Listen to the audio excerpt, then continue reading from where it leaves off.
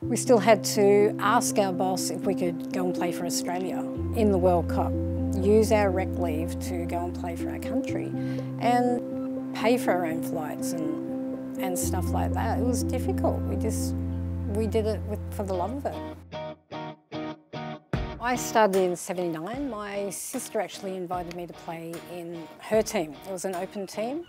I went along and just started to play and found it crazy easy to play, and I think I scored 56 goals out of 72 or something like that. So found it easy and just loved it. I think it was 1990, we played in Adelaide, and it was the national titles that we had once a year. They would select, back in the day, an all-stars team because there was really nowhere to go to play overseas or anything like that. So yeah, I got selected in the national team, which was basically the Female Socceroos, as we were known back then. And it was very overwhelming, actually. It was probably one of the best nights of my life.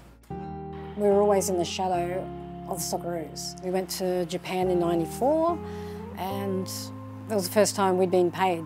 It was a $300 a game fee for us, and that was big for us because that was the first time I'd ever been paid for a game. To go to Sweden as the first female players to represent Australia in a World Cup was magical. Like I said, we put our heart and soul into it. That's all we wanted to do, is go to the World Cup and win. We just didn't have the recognition. We did so many things to try and get the recognition out there, but there was nothing. There was no media coverage for us. I mean, the girls did a nude photo shoot to try and raise money to go away and get recognition. So it was just really hard back in the day because there was no support. The Matildas are front runners when it comes to Indigenous culture. Flags in the dressing room, on the field. We need to celebrate our heritage and our culture, and the oldest living culture in the world. It's something we should all, as Australians, be proud of. I didn't have any Indigenous role models growing up, but looking back on my young self when I was growing up, I think you'd have to look at Kathy Freeman, Ash Barty as well, awe-inspiring, everything that she's done, the way that she holds herself and is just so humble.